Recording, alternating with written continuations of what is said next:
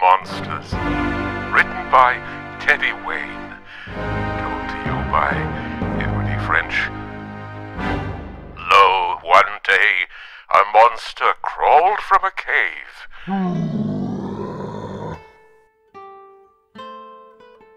At first, the people of the kingdom were not alarmed. Many a monster has crawled from a cave before and nothing came of it. One said, and the people went about their business of tending sheep, harvesting crops and imbibing beer soup at breakfast together. 'Tis silly to get worked up over a monster every 100 years. The monster began biting the people of the kingdom, on their necks, however. Ouch. And after a few days, many of those bitten turned into monsters themselves. Most who became monsters turned back into people after a few weeks, but some, sadly, did not. If you are young and able, a monster bite is no worse than being bitten by a common fox, Said one villager, echoing the beliefs of most of the people of the kingdom, who themselves were typically neither young nor able.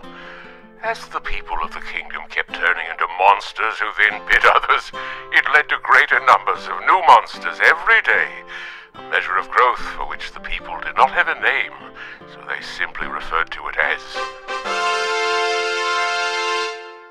many scores of additional monsters by each sunrise. Most of the people of the kingdom were advised to stay in their dwellings, and they banged their chamber pots at sundown to thank the brave chirurgeons who were attending to the bitten. If they ventured out, they wrapped swaths of itchy wool around their necks as protection. Exceptions were made for those who had tasks essential to the functioning of the kingdom, such as town fools, courtesans, and torturers, and also for the youngest residents. Their parents were going mad tending them whilst also attending their sheep. As for those who gallivanted about merely for their own revels, everyone else hoped that they would get bitten and, though it was sort of frowned upon to declare aloud, not necessarily remain monsters, but perhaps spend several weeks retching black bile. A miraculous end to the scourge seemed to arrive sooner than expected, when apothecaries brewed 3 separate magical potions that would protect nearly everyone who imbibed one. There was great rejoicing throughout the kingdom as people boasted, in a phrase that became irksome with overuse, I got my sip. I got my sip. They were eager to see friends and family again, groups that were indistinguishable, as everyone in the kingdom was related to one another through inbreeding.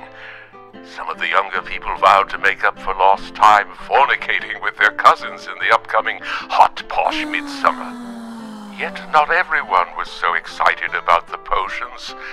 Some were concerned they had been insufficiently tested on subjects other than rams and oxen. Others worried about the inclusion of a relatively new reagent, despite the fact that apothecaries had been experimenting for years with Eye of Newt. After months of systematic tolerance for their wary brethren, the imbibers' patience was worn down. 'Tis madness. They all said, Lo, they came up with a magical potion so you don't turn into a monster. Just get the sip, you village fucking idiots. these slurs only strengthened the resolve of the potion hesitant, who were now proud anti-potioners, and the number of monsters roaming the kingdom, which had dropped steeply, rose once more, and the afflicted were bearing sharper fangs. It became clear that the monsters would never go extinct, and would remain at consistently low levels in the population, in a manner for which the people of the kingdom did not have a name. So they called it Small amounts of monsters existing forever.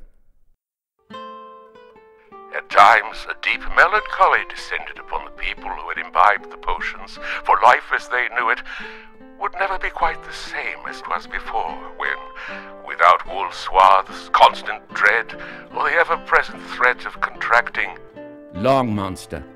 long monster, children could merrily taunt beggars, neighbors could share bowls of beer soup at breakfast, and young people could fornicate with their cousins without the designation of a specific season. And yet hope remained. Other protection would come from the brewing of new potions, childhood exposure to the monsters, and experimental treatments with dragon testicle. Some people would continue to wrap swaths of wool around their necks for certain group activities as they had previously participated in blithely, such as attending a casual burning at the stake. All right, yes. For the people of the kingdom were resilient and would not give up on the future for themselves, for their inbred children, and for their inbred children's inbred children. And lo, they would find a way to go on, as they always had. In the age of monsters. Woohoo! Yeah!